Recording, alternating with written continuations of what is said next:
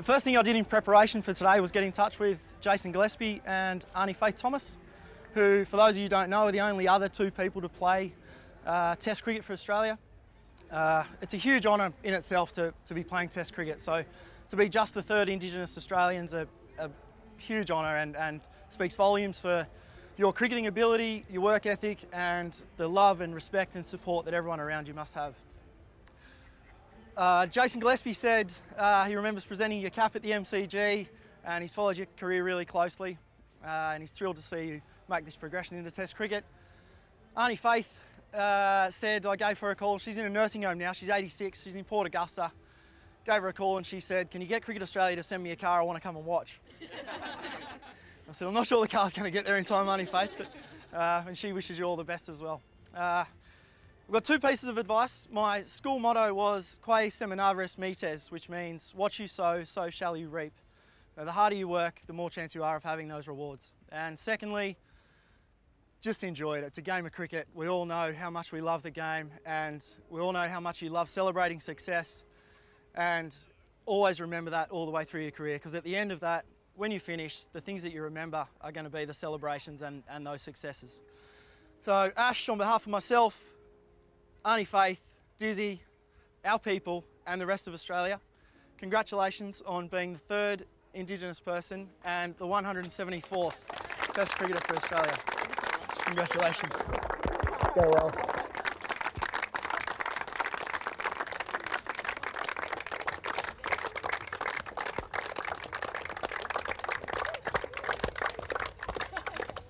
My honour today is to present Soph with your hat. With your cap. It's not just a hat, it's a cap. And in doing so, as I was thinking about what it was that was important about today, I wanted you to think about the time that you played your first game of cricket, thinking back to that moment where you bowled the first ball, hit the first ball and how fun that is, and then thinking about all the people that have helped you reach this part of your journey.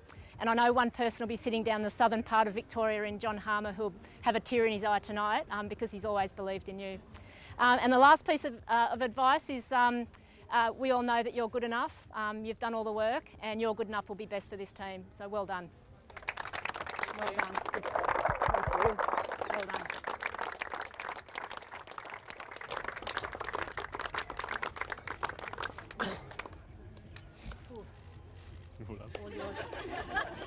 done. Congratulations to you two. Fantastic to see you both with the Baggy Green. There's been 631 Australians play Test cricket for Australia before today. So congratulations to you three today. You've had a few knocks in your short career, but I think that'll make receiving this cap a whole lot sweeter. I think the Baggy Green, to me, represents this. It's your cricket family. They'll always be there and you'll always have this cap no matter how this week goes or how your career goes.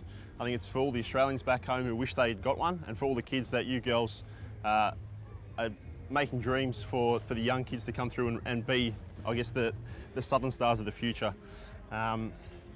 Only advice from me is enjoy this week. It'll go so quickly. It's Test cricket, but these 4 days will go so quickly and there'll be memories that you'll have for a lifetime. I've seen the smile on your face the last few days, so keep having that throughout this week, but the rest of your career and cricket will continue to go well for you, but just enjoy it all. Remember the other 10 will be out there with you for this week, and hopefully come the end of the week, you give the 3 debutantes a song in their new Baggy Green caps and beating the Poms. So congratulations.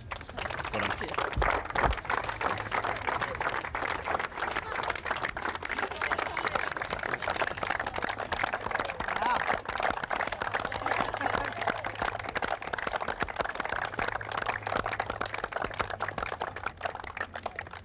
Well done.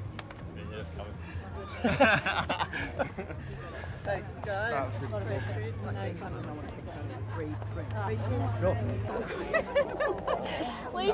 Please don't make him wait till the 4 days.